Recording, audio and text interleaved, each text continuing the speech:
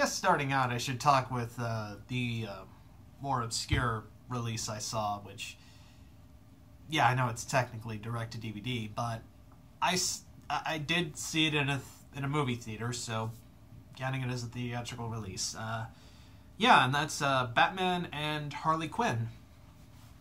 Yeah, I figured since, last year I saw the Batman the Killing Joke, I figured I'd check out Batman and Harley Quinn.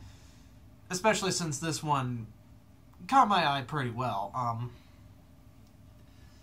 I didn't see Batman Return to the Cape Crusaders, though. I kind of missed out on that because of class. But this one, yeah, this was kind of a weird one for me.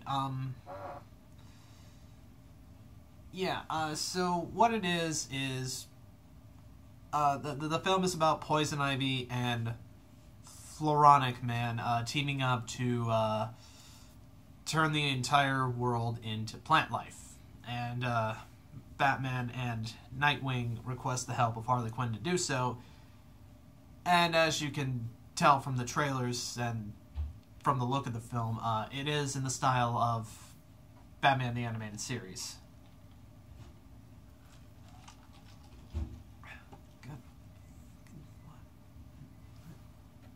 Oh, sorry, I'm getting distracted. Yeah, it was an interesting choice to, make sort of a PG-13 version of an episode of something that's related to Batman the Animated Series, since we haven't really gotten that since I guess technically Batman Mask of the Phantasm, although I think that might have been PG. I don't know. Someone correct me on that. Yeah, and although of course a lot of things, the number one thing people have been talking about is Melissa Rauch playing Harley Quinn, and how it's just her doing her impression of Sheldon's mom from Big Bang Theory. And, to be fair, I didn't mind it as much. I mean, it probably would have been just easier to get Tara Strong, who's currently doing the voice of Harley, to do it, but whatever. Yeah, I guess overall this does kind of feel like the jointing bridge, sort of a jointing bridge between that one flashback scene in Batman Return of the Joker and where Batman Beyond starts, I guess, or I don't know, something like that. Because you don't really see the Joker in this movie, so you assume that he's just dead, so there's that. But I guess overall I thought the film was kind of alright. I've been rambling on for about 4 minutes about it. I haven't gotten to like what I thought about it. I mean, I thought it was alright.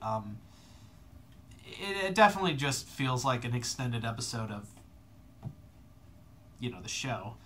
Which, it's not that bad, but it's just doesn't really feel as satisfying, especially with the ending. Like, there's like something big that happens, and then nothing really comes from it. Yeah, and it just ends on a weird note.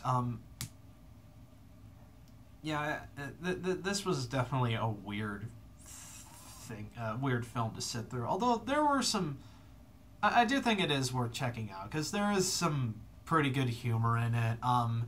They surprisingly made a fart joke funny. Yeah, a fart joke in a Batman film. It's the world we live in, apparently.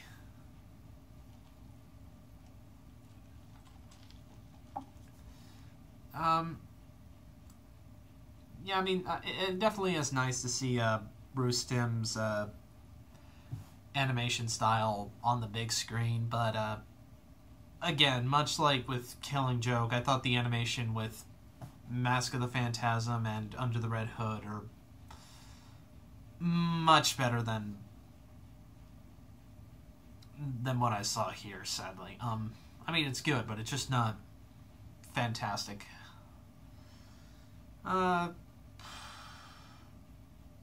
Yeah, overall, there's not much else I could say about it. I mean, it's fine for what it is. It is nice to see Lauren Lester and Kevin Conroy work together as Nightwing and Batman again. That's always a treat. Trying to think if there's anything else.